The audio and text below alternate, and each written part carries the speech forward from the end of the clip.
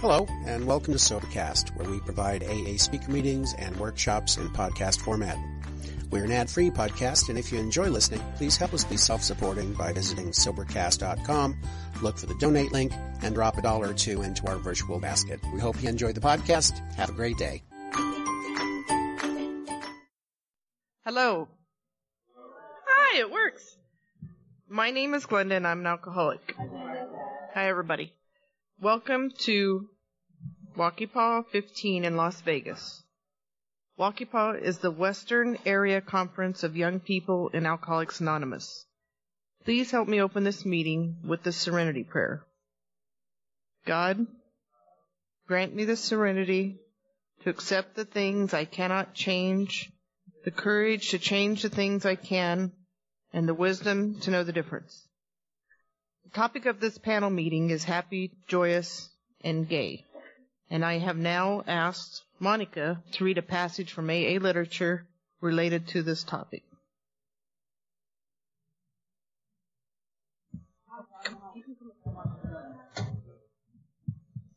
Okay, this is from page 52. We had to ask ourselves why we should apply to our human problems the same readiness to change our point of view. We were having trouble with personal relationships. We couldn't control our emotional natures. We were a prey to misery and depression. We couldn't make a living. We had a feeling of uselessness. We were full of fear. We were unhappy.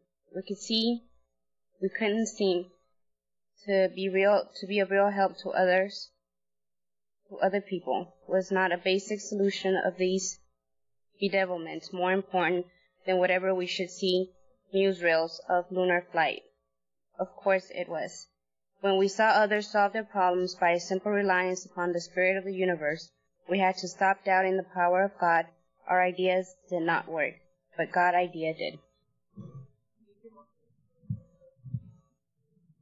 Thank you, Monica. It was beautiful. Now I'd like to welcome our first speaker, Christy P. from Las Vegas, Nevada.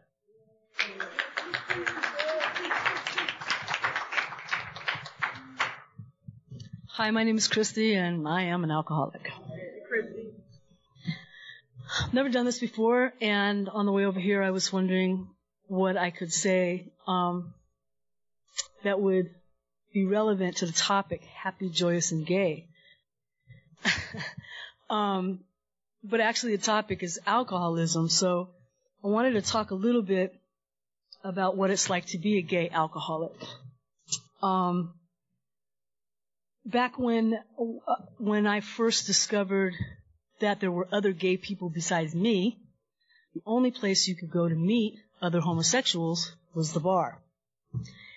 And I started going into gay bars from the time I was 15 years old. My first phony ID was inoculation papers from East Africa.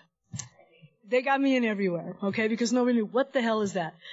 So alcohol became a part of my life from that point on. I mean, everybody in the bar was drinking, and drinking was a part of the mating ritual. You know what I mean? When you walked up to somebody and you introduced yourself, or they walked up to you and introduced themselves, what's the first thing that come out of their mouth? Can I buy you a drink? So being predestined for alcoholism and homosexuality, they kind of went hand in hand. Also wanted to talk a little bit about rigorous honesty being a part of this program, because I don't know about you, but I knew I was gay from a really, really young age. I knew I was gay from the time I was 5 years old, because I fell in love with my best friend, and we were always talking about getting married. And that mindset of being with a female never wavered. Never changed. So as far as I'm concerned, I was born homosexual. So I started to learn how to lie from a really young age. Through junior high, I wasn't telling people I was gay. So lying, like drinking, became just a part of who I was. I was very fortunate to come out at an early age because I was outed. I wrote down the words to a love song, gave it to my girlfriend when I was 14, and her mother found it. So her mother came to my house and and told my grandmother, who I lived with, your granddaughter is sleeping with my daughter. that was how my family discovered I was gay. So, lying has always been a part of my life. Downplaying who I really am has always been a part of my life. So lying about my alcoholism was just a natural progression. I'm 52 years old, and I've been trying to get sober for 30 years. I went to my first AA meeting in the early 80s, and I have 11 months. So I've been to 5 rehabs, long-term and short-term. I've been in rehabs where I was able to admit that I was gay, and I've been in rehabs where I had to lie and say that I wasn't in order to be there. I never, ever, ever put the two together and said that being homosexual and growing up in the bars contributed to my alcoholism. I never made that connection, and I know that sounds ridiculous, but it never occurred to me that the lifestyle that I chose and the time frame that I came up really accentuated alcoholism. Everybody I knew was an alcoholic because everybody I knew hung out in the bars. Don't see any of the people that I came up with in Alcoholics Anonymous. I don't know if this has happened to you, but I knew all these alcoholics and dope fiends, and I don't ever see any of them at meetings. I don't understand why everybody else isn't trying to get sober like I've always trying to get sober. If we had cancer and someone said, go to these meetings and do these steps and have a person that you can call 24/7 and you'll not have cancer anymore, I think the rooms would be full. But being an alcoholic and knowing so many people for so long and not seeing any of them at meetings just absolutely blows my mind. I don't know why I never stopped trying, but I do have 11 months. That's the longest I've ever been sober. And what's different this time is I'm actually doing what I'm being told to do. All the other times for 30 years I visited Alcoholics Anonymous. It was something to do when I wanted to recover from my bottom and get my health back. You know what I mean? I would visit AA. I would visit NA because I am a crystal meth smoking freak. You know what I mean? So anytime I wanted to recover from my bottom, because I can recover from a bottom really easy. I'm employable, I can get a job, I can get my health back, but recovering from a bottom is all I ever sought. I didn't really seek sobriety. I didn't really seek a psychic change. I didn't really seek to change everything about me so that I could stay sober. I have to be honest with you, for 30 years, that was never my goal. I just wanted to get out of whatever that current situation was. So I would visit Alcoholics Anonymous. This time is different. This time I have a sponsor. This time I'm working the steps. This time I'm in service. I have 3 service commitments that I am pretty faithful about, sticking to my responsibilities and keeping my word. I'm starting to learn what it means to be a friend. And I'm starting to learn what it means to care. I realized getting sober this time is that I don't know the first fucking thing about caring about anybody else. And if you would have told me that 10 years ago, I'd have laughed in your face. Because I've had partners. I've had long-term relationships. I thought I knew about love. I don't know anything about love. Because the only thing I ever loved was getting high and drinking. That's the only thing I ever really cared about. So in Alcoholics Anonymous, I'm learning how to care about other people. How to be a friend. How to show up, answer the phone, and think about somebody else instead of myself. Hey, better late than never. I'm 52 and I should know these things already, but I don't. And so I'm learning.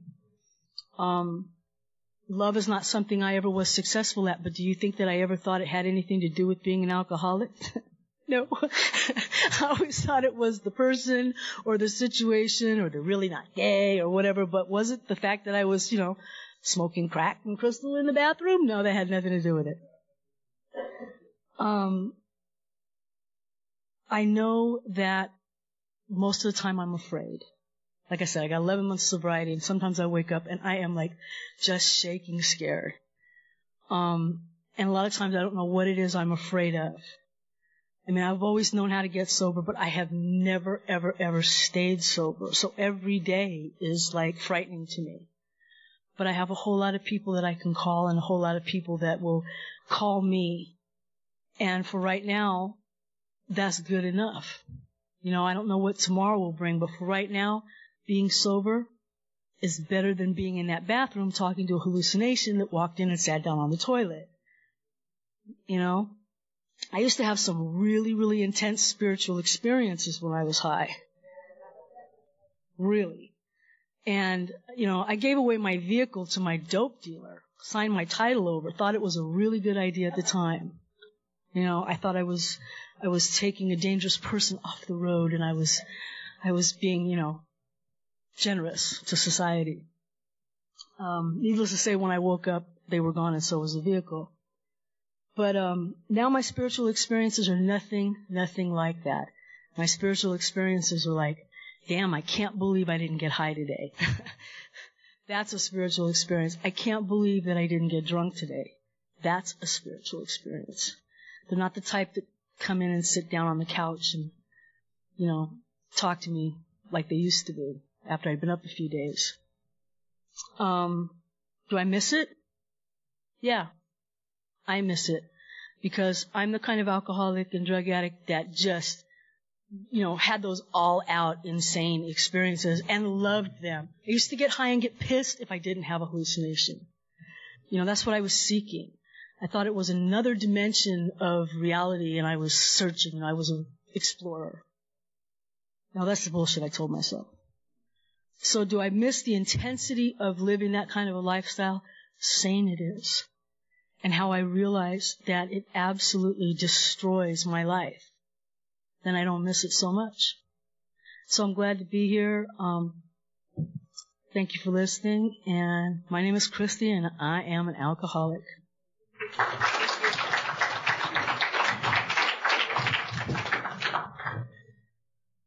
Thank you, Christy.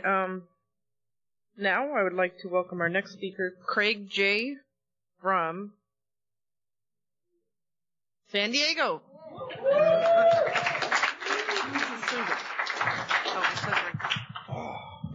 Hello, everybody. My name is Craig Johnson. I'm a recovered alcoholic. And I'd like to say I'm nervous as hell right now, so I'll get that out the way. Happy, joyous, and gay. Wow. I was trying to ask God this when I was in the bathroom earlier. It's like, God, just if I can reach one person today, that's basically all I ask of God.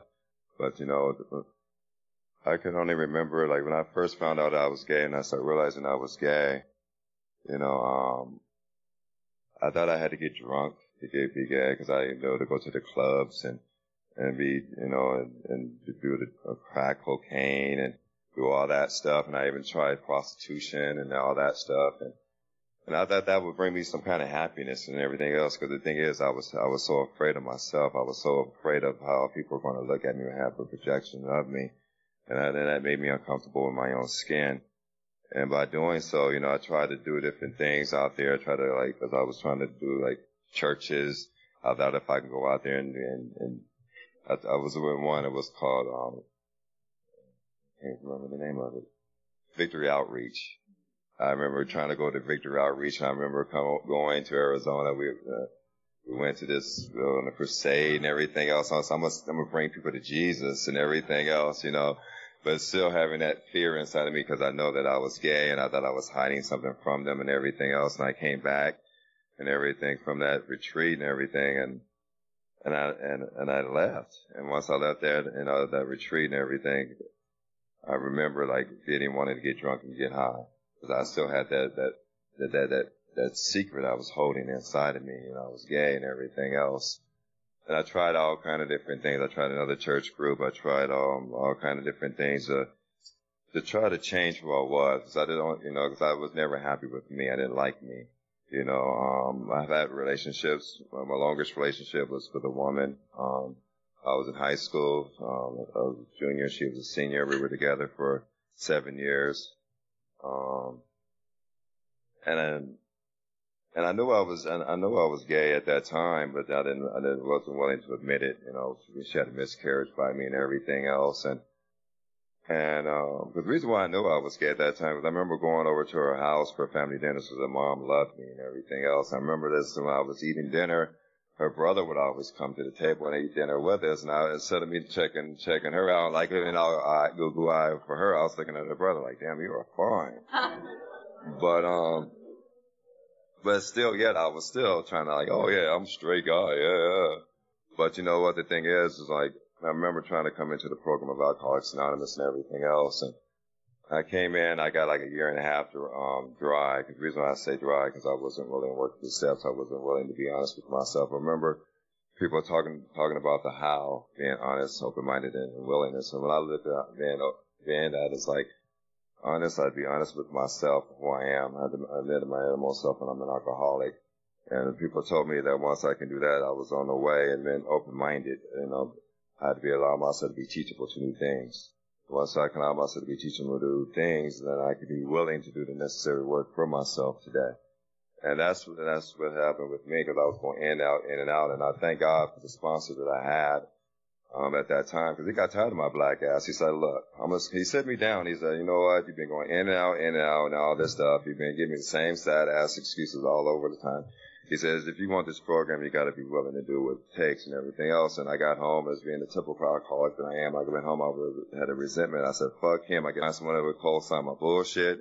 And the thing is, I got home, I thought about what he said and everything else. And I said, you know what? It's true. If I really want this program, I got to be willing to do what it takes for myself. And by doing so, the first 3 steps, really brought me home. You know, and it says we admitted we were powerless over alcohol. And I started thinking, I was like, you know what, all the stuff that I was doing, trying to get drunk and prostituting and all these different things. And I remember that I couldn't just have 1 40-ounce of Old English 800. I had to have 4 or 5 bottles, 40 ounces of Old English 800. Then if I drank anything, if I was drinking like Captain Morgan's or anything else, I couldn't have 1/5. I try to have 2/5, you know, and then the whole insanity about it is like, if the stores closed at 2 o'clock in the morning, I was so resentful because I was thinking like I had to have that. What was I going to do from 4 o'clock in the morning or 2 o'clock in the morning to 6 o'clock when they opened the things up? You know what I mean? I had that going on. But the thing is, and once I was willing to realize I was an alcoholic and my life was unmanageable, and because by then I was unmanageable because I was looking at all the things I just mentioned, prostituting myself and, you know, being homeless. I didn't say I was homeless because I was homeless out there. And the second step, you know, have power greater than myself to restore me to sanity, because I realized that, you know, all that stuff that I was doing was insane. A normal person wouldn't try to prostitute themselves. A normal person wouldn't be trying to like stand in front of a liquor store at 5:55 a.m., you know, just waiting for them to turn that key just to get some drink, you know. And once I did that and having a power greater than myself, which is that I choose to call God, because I love God today. And, you know, this is what you guys have given me. You guys have given me a God, you know, and that's in that third step, I can't, you know, and I had to allow myself to be in God's will instead of my will as I understand Him.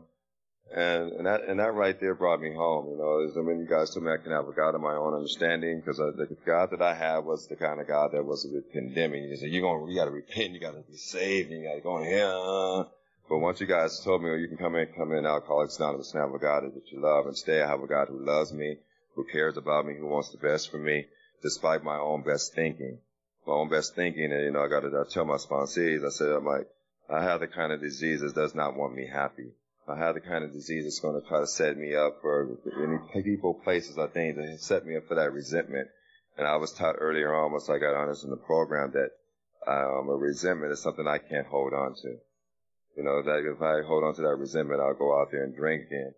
And once I worked the 12 steps and everything, and I love that 12 step, it says, having had a spiritual awakening as a result of these steps, we try to carry the message to the alcoholic and practice these principles in all my affairs.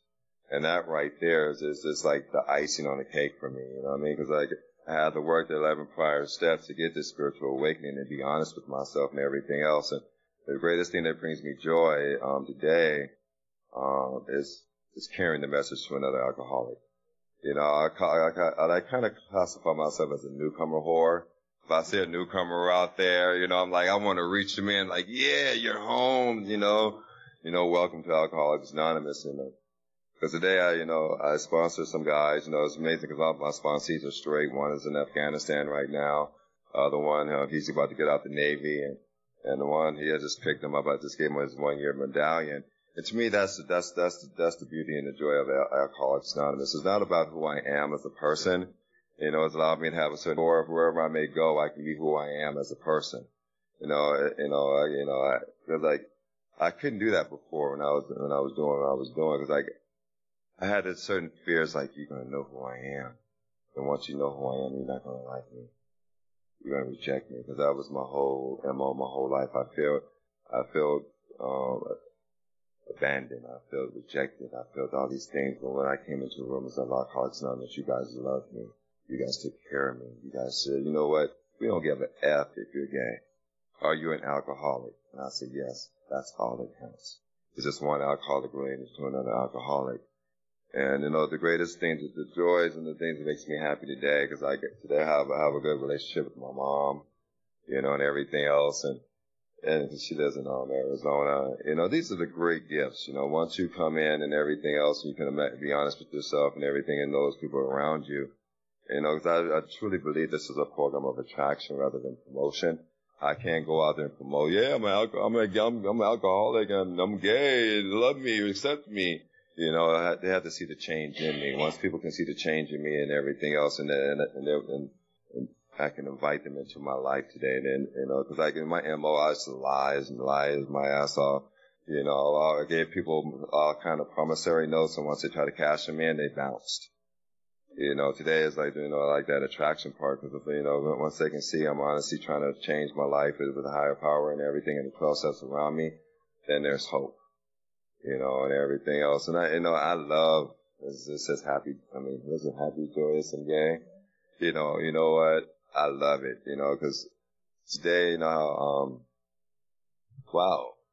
Happy. Today, you know, the thing that brings me, coming to things like this, you know what I'm saying? And we're going into the rooms of AA. I don't really go to a lot of gay meetings, and I don't really want to, you know, maybe I should, but I really don't, because the reason why, because that 12-step says practice these principles in all my affairs. And I like to go to, quote unquote straight meetings, regular meetings, you know, because because it says only requirement for AA membership is the desire to stop drinking. If I can sit there and we can just identify as myself as just wanting to stay sober, you know, just want to have a common bond in that area of my life, and then that's cool with me. You know, and I don't know what else to say, but I love Alcoholics Anonymous with all my heart, because without Alcoholics Anonymous, I know where I would be. I know I'll be out there trying to ask somebody for me panhandling, trying to get another 40 ounce. I'll be trying to knock on somebody's door, crack dealer's door at 12 o'clock at night. Hey man, can I give you guys some crack cocaine for me? You know, today that's the freedom I have today. I don't have to do those things today. And I know you guys, the old timers told me it's a choice. You know, and that's the greatest thing is like, if you want this thing, you can have it. If you don't, you know, that's the choice. I can't blame anything else around me, because I used to blame people for everything in my life, you know, and everything else. And once I did that 4th step and my 5th step with my sponsor, that right there told me the blame game is no longer there. I got to look at myself and what I'm doing today and everything else. I don't know. I just love this thing, you know. I don't know, I tell my sponsees, I said, no, I look at my old life as like my vomit. You know, why would I want to go back to that vomit when I know the freedom that I have today? You know, and I truly believe that, you know, because I work my program, I have God, Alcoholics Anonymous in me. I always tell my sponsees and everything else, and I gotta be, everything I tell them, I gotta be able to practice it for myself, because if not, I'm just doing it as lip service. I tell them, I said, God, Alcoholics Anonymous did not bring me this far. And say, hey, Craig Johnson, you know what? You know, I brought you this far, but it's going to let you be like, you know, see if you can fend for yourself and do it on your own now. No, that's not the case for me. You know, God and Alcoholics Anonymous brought me this far. And then things get complicated because I like to complicate the hell out of things for a simple solution. But, you know, you guys taught me is like, if you just trust in your higher power and trust in the program, to carry me the rest of the way. And I truly believe that today, for whoever else here is new, I really welcome you to AA because, without Alcoholics Anonymous, I'm nothing. And I truly believe that today. I am nothing without this program because this program has given me everything. It's taught me how to be responsible. I've been at I've been at the same job now for 17 years, and that right there is, I may not be happy with that job, but the thing is, you guys taught me to be responsible, how to pay my bills and how to pay them on time and do all these different things and how to be a productive member of society instead of trying to take from society. What I'm going to give to society. And all these things that really brings me joy because the only thing I wanted to do when I came into Alcoholics Anonymous was grow up. I stand here, a 46-year-old man with 14 years of recovery, and I don't say that to brag, because, the thing is, my old-timers told me, don't have too many years, not enough days, and the most important thing is I'm standing here in front of you guys, and then you guys know how much I love Alcoholics Anonymous. And whoever's new here, just learn how to give yourself a break, because that's what I was told earlier on, just give yourself a break, and I have to realize that I'm right where I need to be right now in my recovery. That brings me joy because once I can do that, I'm allowing myself to continue to be open-minded, and be willing to do the things I can do. And if I continue to be open-minded and everything else, I can be happy with my life. I can continue to experience the joys of life today. I can go anywhere I want, do the things like I mentioned before. I don't know what else to say because I was told earlier on in my recovery, if you talk too much, then you're starting to lie. So I don't want to lie to you guys because then I won't be honest. But thank you guys so much for my recovery and have a good WACYPAA.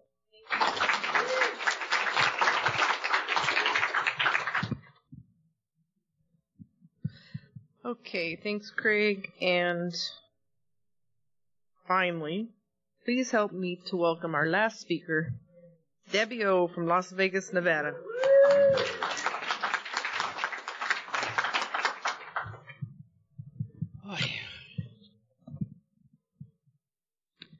I'd like to thank the Academy for this award. I've always wanted to say that.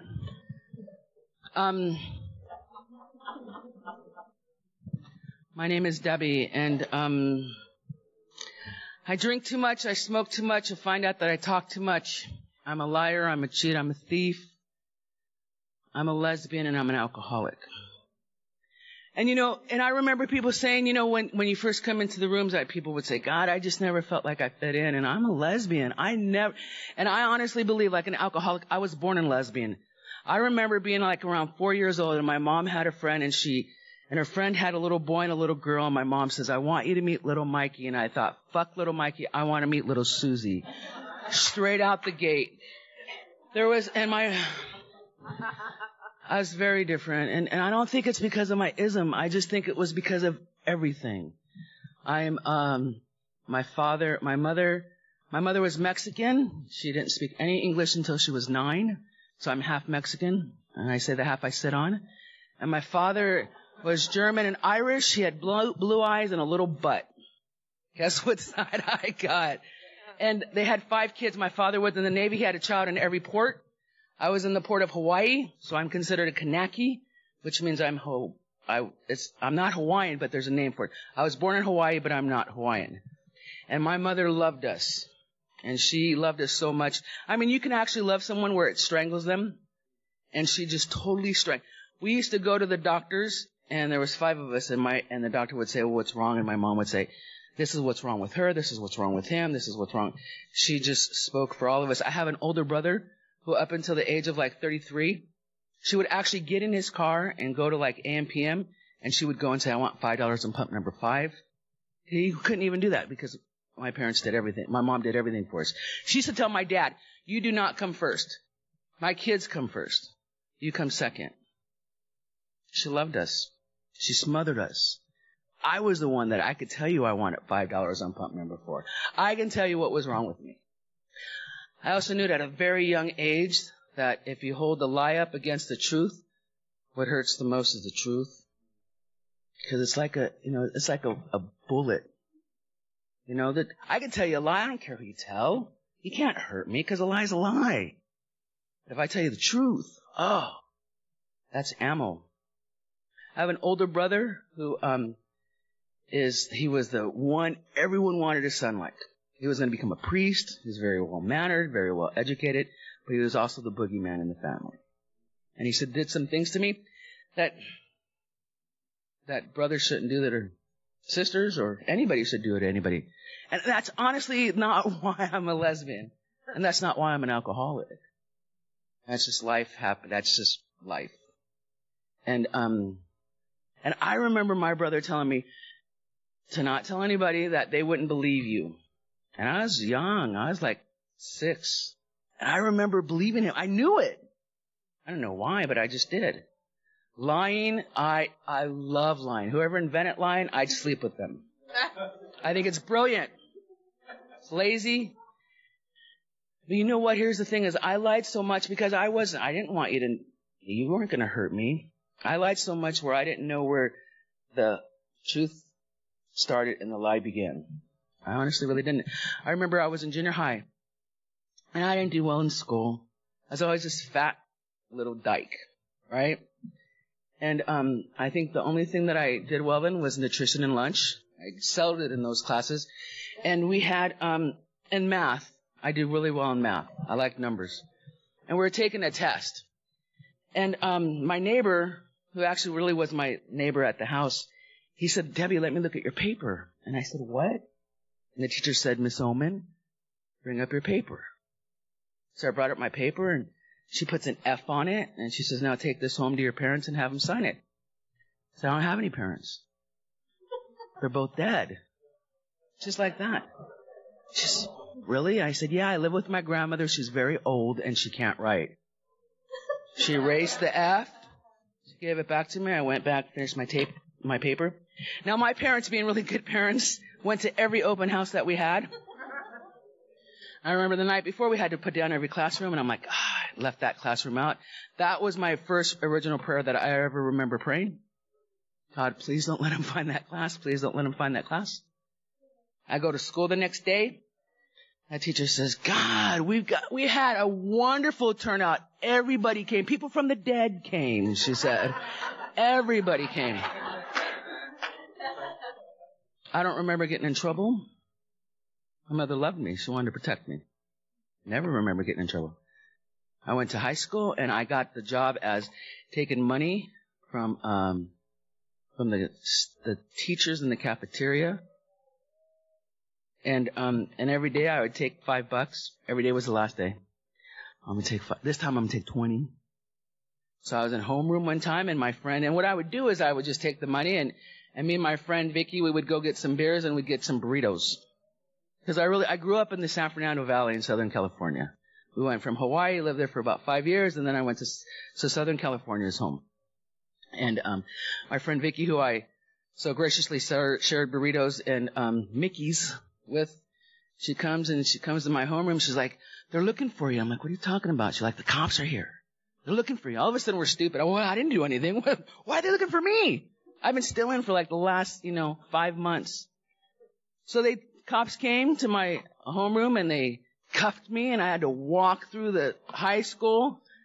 And I get to the principal's office, and my mom is sitting there and the principal. And they said she's been taking money. We set her up. We told, none of the teachers to put a 20. We only had 120 there, and that was the day. It was my last day, and I was only going to take a 20. And I'm scared. And as sure as I'm standing here, my mother looks at the principal and says, "Her father's not working. She was bringing that money home to me." And I'm crying now. I'm like, "Yeah, now we're not going to have anything to eat. You're ruining everything." Sure enough. Because she wanted to protect me. She wanted to save me. I love drinking. I'm a drunk. I love everything about drinking. I love the bars. I love how the bars are dark. I love how the bottles behind the mirror look. I love how the ice tingles against the glass. I love the word cocktail. I think it's a good cocktail, no matter how you say it. Pastors, cocktail. It's a beautiful word.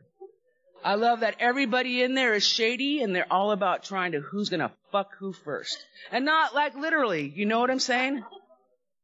I love everything about alcohol. Here's the thing is, I'm funny. I've got a great personality. I really do. And I've always been this fat, unattractive kid. I didn't look like a girl. I was never interested in makeup. I was interested in the girls who wore makeup. But I just, if I were to honestly try to dress like whatever a girl is supposed to dress like, I would look absolutely ridiculous. So what I had going for it was my humor. I could make you laugh. But see, when I got drunk, I didn't care about making you laugh. I didn't care. That was my whole out. I didn't care with the fact of the matter that the things that happened to me with my brother, and I always swore that everything, whatever happened, it was never going to affect any part of my life. And what it ended up doing was affecting every part of my life. Because of the fact that I used to have girlfriends, I had girlfriends that I would tell them that my father would physically abuse me. And what happened was my brother would sexually abuse me. But through years of therapy, what I realized was that was me just screaming out. Screaming out that I want to be heard. I want to be loved. So what I'm doing is I'm not telling you the truth, because the truth is the truth. And that's ammo. But I'm screaming to you, so I'm telling you that I'm in pain. So what happened is when they would reciprocate, especially with women, we're nurturers by nature, and we'd want to comfort you. But I knew it was a lie, and I didn't deserve it, so I pushed it away. So it was a constant this. I wanted to be loved. I wanted to be heard. That was it. But I couldn't tell you God's honest truth. So all of my life, I did this pulling you, pushing you, pulling you. I want to scream to you, but I'm in pain. I couldn't. Because that gave you ammo. Drinking, huge. I didn't care. If fat lesbian prostitution was a moneymaker back then, I would have done it. I was driving down Sepulveda Boulevard and I was lit. It was 4 a.m, lit. And I had to pee. Kind of like I have to do now. I don't know why. The moment she said my name, I have to pee. Anyways, and on Sepulveda Boulevard in LA, there's a bar, there's a strip joint. And the parking is right in front. You don't have to go in the back. It was right in front. I'm like, great. So I pull over and I have a VW, that's really nice bug. And I go on the passenger side and I'm peeing. I'm lit. And I see a cop car go by. I see it come back. Now you can't rush pee. Pee is gonna pee. You can't stop it. It's just, you're gonna pee. And I'm peeing. And this cop comes up to you and he's like, what are you doing? And what does it look like I'm doing? There's a flood right here. I'm peeing. He says, what's your name? I said, it's Debbie Irapunwetwetya. He said, what? I said, it's Debbie Irapunwetwetya. He says, how do you spell that? I said, Y-K, no, that's not it. K-R, that's not it. It was. That was my name. And you spell it U-A-P-O-O-N-V-I-R-I-Y-A. Because I married somebody for $10,000 to be in the country. Because I didn't care. Really, I just sold my soul. I did sell my soul. And you know what? I didn't get arrested. You know why? Because the keys were in my pocket. Never been incarcerated. Don't know why. We should have. I should have. Don't know why. But here's what I know is that alcohol made me feel like I had a chance. I didn't care if I had a chance. It was all about who could fuck who first. And it wasn't personal. If you fucked me before I fucked you, then good for you. Anything that came out of your mouth, there was no way it could be true. Because I don't know who I am. I'm going to tell you exactly what I think you need. I know what you want to hear. I know how you want me to say it. And alcohol relieved all of that.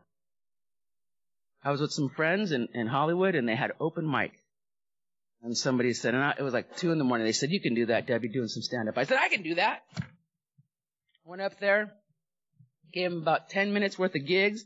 People bought me drinks. I've been at the Improv, I've been at the Comedy Store, all for alcohol. I actually got a paying gig at the Laugh Factory. I'd get there like around 2 a.m, and if I made them laugh, then the next day I'd go on at 1 a.m. If I made them laugh, then I'd come back the next day at midnight. Brilliant, because I made you laugh, I got down, and people wanted to buy me drinks. because they thought I'd entertain them during my drink, which never happened. I'd take my drink, thank you, and I'd go walk around, I'd start drinking it, and I was done my drink, I'd come back to you, so how you like the show? They'd buy me another drink. I was at the Comedy Store. I had a gig at the Comedy Store. And in the Comedy Store, they had this one room, this small room, and a table about this long, and a pile of cocaine. And they thought, if the audience is this high, then you should be this high. And I'm like, that's brilliant. That's brilliant. And one day, and this is how long ago I was doing stand-up. I went to the main room, because I was never on the main room. I went to the main room, and there was Roseanne Barr and Louis Anderson on stage, and they were like, this is it. This is a year for us comedians. It was. I got on stage one time, I was so drunk that I think I started something like, and I knew who was drunk because they were the ones that got it. They're like, oh, it's hilarious. You know, and I dropped the microphone, and I just thought I wasn't funny anymore. I never thought it was because of drugs or drinking. Never. I just honestly really thought I wasn't funny anymore. A friend of mine introduces me to Alcoholics Anonymous. I remember my first meeting and people sharing, and I'm like, and they're sharing from the heart, and they're crying. And I'm like looking around going, you guys buying this crap? Really? Are you going to honestly tell me that that's exactly what's going on with you and you're telling people? Oh my God. They got pistols everywhere now. You're killing yourselves. I couldn't believe it. So, stopped. I started getting sober for about 2 years. Didn't read the big book. Told my sponsor I don't know how to read, which I'm dyslexic, but I know I can read. But because, let me tell you something, it was easier to put down the drink and the drug than it was to stop lying, stealing, and cheating for me. Because that was all my safety gets. You know, I'll put you right here. I love you. I couldn't get you here. I couldn't. So I worked for a company, and they were opening a plant in Vancouver, Washington, and they needed somebody to run it. And I said, that's me. 2 years of sobriety. I knew I was going to drink. I wasn't working the steps. I was lying to my sponsor. Get to Vancouver, Washington. Actually, it was in Portland, Oregon. In Clackamas, Washington is where the plant was. They were trying to get the Canadian market. I get off the plane. I go to a meeting, and they say, are there any new residents? And I raise my hand, and I said, my name's Debbie. I'm an alcoholic. I just got off the plane, and I'm going to drink. Really? No. And after the meeting, not one person came up to me and said, here's my number. Not one person came up to me and said, hey, there's a schedule. Take one. You're going to need one. Not one person. So I said, fuck you. I'll show you. Drank. Drank for like 2.5 years in Vancouver, Washington, and Portland, Oregon. Let me tell you this. I had some bad luck in Vancouver, Washington, and Portland, Oregon. But here's the deal: is I love when they say you can take the drink from the drunk, but you can't take the AA from the alcoholic. Because now I'm 2 years into my using and drinking, and I want to get the fuck out, and I can't. And I'm with these freaking hick people, and we're drinking, we're lit, and we're doing coke, and this, I kid you not, I went like this. I have choices today. And you guys are not healthy for me. So I'm going to take my coke and my alcohol, and I'm out of here. You can take the drink from the drunk, but you can't take the AA from the alcoholic. I struggled with that. I really honestly did. And I came to Las Vegas because my parents retired here. And I got sober. Here's the thing, is that I'm the one that AA cleans me up, dusts my knees off, makes me look good, and then I get my will back. And I think I could just have one drink. Really, I think that. When they talk about it's cunning, baffling, and powerful, it honestly is. It's cunning because, you know what, it has really different disguises. It's baffling because it has patience like you wouldn't believe. It'll wait. It'll wait. And it's powerful because we can't do this alone. I get that. I get that. I came to Alcoholics Anonymous. I used to do stand-up, and I didn't know what we had. I didn't even know what to say to you. To say I wasn't funny anymore, because I really didn't know it was about the drink and the drug. And I learned in Alcoholics Anonymous that you can have a lot of fun. You really honestly can. here's the thing is I've done this time around, my sobriety date is August 4th, 2010. I tried to get this thing in 91. And I know that it doesn't matter to me. Because here's what I learned, is I did a thorough first step, and I've never done a thorough first step before. I actually, with my sponsor, went through the book, and I saw how my drinking started, where I was when it started progressing, went it to where it got really bad, and where it was a necessity. I could not go another day without alcohol.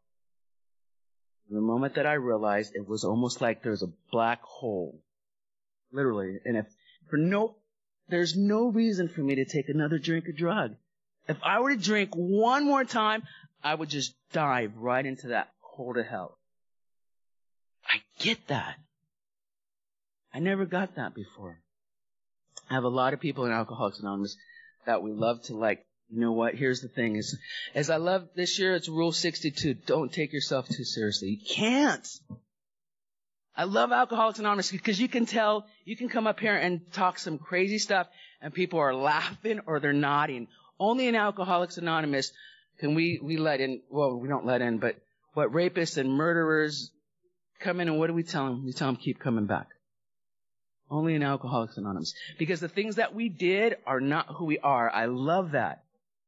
Thank God it's a spiritual program. I remember somebody early on, they said, people go to church because they don't want to go to hell. People come to AA because they've been to hell. That makes sense to me. My God, when I was 19, I was recovering Catholic. I went to confession, right? And the priest was, I think, like 118, because that's like the stipulations to become a Catholic priest, right? And I confessed that I was a lesbian. And he told me, you are not a child of God. You are not welcome in this house. And that's the house that I made my first early communion. And I went to my mom and I said, see, they're right. They told me because I'm a lesbian, I'm going to hell. He said, nope. So then she took me back. We went to a higher priest and he apologized. He said, no, you're a child of God. You're always a child of God. That whole religion, that whole God thing, I'm the outcast. They don't want me. So here's the thing is that I've done a thorough first step. I ask my higher power every morning to put somebody in my life that I can be of service. And I try to be as honest to you as possible. I just try not to fuck you. I try not to steal from you. I try not to lie to you. Try not to hurt you. That's it. Kind of gets real simple. And then you know what? They talk about you're going to have a world beyond your wildest dreams because you're going to have people in your life that you were never going to you would have never had before. I was with some friends. What's this? Is this my timer? Oh, I'm premenopausal. I'm hot. Oh, sorry. What is it? If I don't sweat, I'll explode. Trust me. No. Dun-dun-dun. I was with some friends the other day, and we're all talking about losing their virginity. Yeah, that's what I said. And they were straight women. They were straight women. And my one friend, Gail, she says, well, when I lost my virginity, I said, lose your virginity? How do you lose your virginity? You don't lose should I gave mine away? And they were really serious, like, no, when I lost my virginity. I said, really? I said, what happens to you heterosexuals? Are you like walking down the street one day and all of a sudden you're like, oh, stop, nobody move! I swear it's gotta be around here somewhere, no one move! We were in the car, was it in the car? We're in the elevator, could have been in the elevator.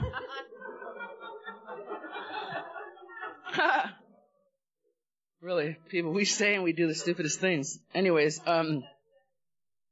but here's the thing is that, especially with the fact that you guys are young.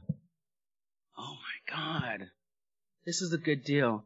To thy own self be true, so give yourself a chance. The fellowships are in the meetings, but the program is in the steps. If you don't have a sponsor, you gotta get a sponsor. If you have some time and you're not sponsoring somebody, you need to sponsor somebody. Because if you're not working a step, you're pretty much dead. But I just want to do this one last thing and then I'll stop because I was just having so much fun. Where is this? Does anybody have a pen? Whatever. Okay, great. Okay, come here. I just need 3 people. Just 3 people. Would you come up, please? Yeah, you. You want to come up too? And you. Here, with this, I just want you to write really quick. This is fun. This is a game that's not a game, but you guys are going to want to, here, be careful with this pen.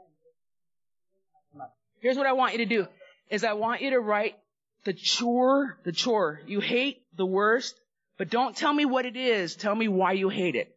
Like, if you hate doing washing dishes, you might say it's because it makes my hands, wrinkly, or I don't like it being wet. Do you get it? So you're going to write down, and then, can you let me have the pen? Write down the chore you hate the most, but don't tell me what the chore is. I know, see? Sorry. Tell me why you hate it. That's a long-ass chore. You're still writing. Do you need this pen? Okay, wait, hold on to that. Yeah. Really, where you're not paying attention. Yeah, like, don't tell me what the chore is. Tell me why you don't like doing it. This is going to be fun, really. Just listen. No, I just said I was going to do some stand-up.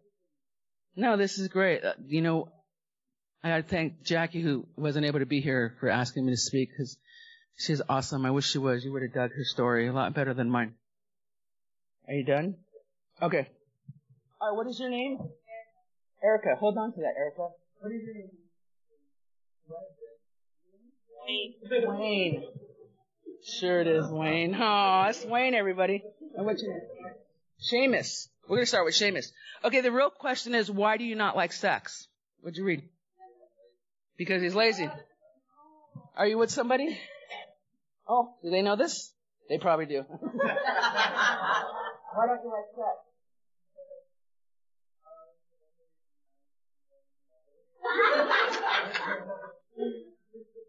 Why don't you like sex? No one likes a bragger. Listen, here's the bottom line, is you can have lots of fun in Alcoholics Anonymous. You really can, man. Just, you know what? Be real, be honest, and thank you for letting me be here today. Thanks.